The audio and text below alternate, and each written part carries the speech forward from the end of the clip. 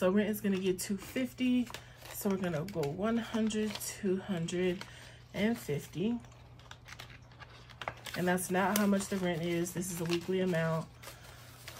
For all those people who love to comment that, where do you live? And only in a box, girl.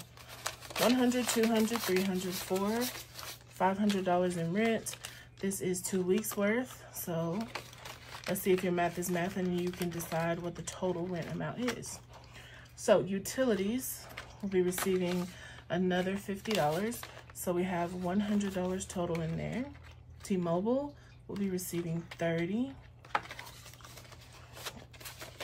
So we're gonna add a 20 and a 10.